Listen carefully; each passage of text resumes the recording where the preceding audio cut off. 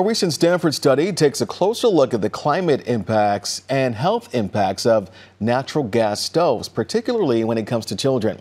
Dr. Lisa Patel with Stanford Children's Health joins me now. And Dr. Patel, first, can you talk about the effects of gas stoves on our environment?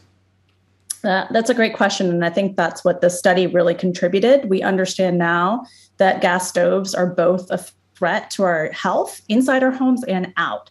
And what the study found was that the amount of methane gas leaking from these stoves is the equivalent warming of 500,000 gas-powered cars. And we know that that warming is making climate change worse in terms of our heat waves and our wildfires here in California. And how does that translate into health issues?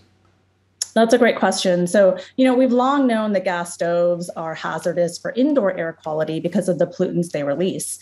But now that we know that methane gas is being leaked at the levels that they are from our gas stoves and making climate change worse, we've all experienced that really foul, terrible air that happens as a result of wildfires. We've all experienced the really hot days when we have worsening smog and ozone that makes things like asthma worse. So this is really a compounded problem in terms of gas stoves, both inside our homes and out.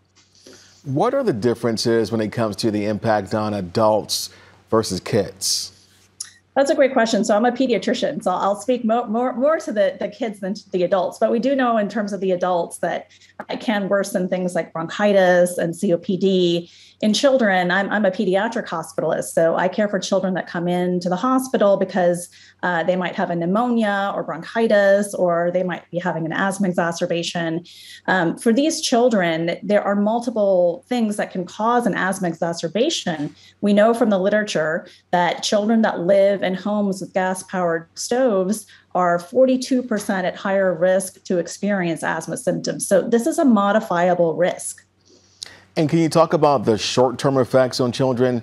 Also, what do we know about the long-term effects?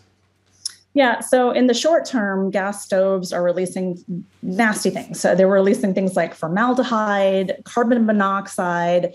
If for folks that are not familiar with carbon monoxide poisoning, I've also cared for children who've come in most often from boiler leaks in terms of carbon monoxide poisoning. But sometimes families will turn on their gas-powered stoves or ovens to just heat their homes, and they can end up in carbon monoxide poisoning from that as well.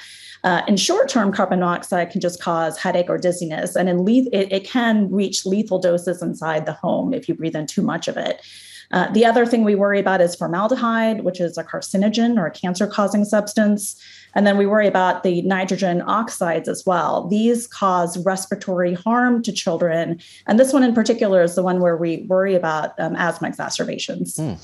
And some cities around the Bay Area have banned natural gas in new construction. Do you foresee that happening more in the future, and would you advise that from your perspective? Yeah, we've seen here in California, multiple cities, so San Francisco, San Jose, Berkeley, have passed ordinances that are moving us in this transition towards all electric, so away from gas-powered hookups and towards things like induction cooktops instead.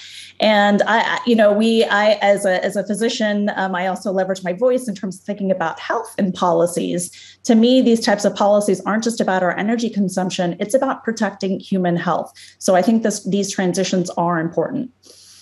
Dr. Patel with Stanford Children's Health, thank you. Thank you so much.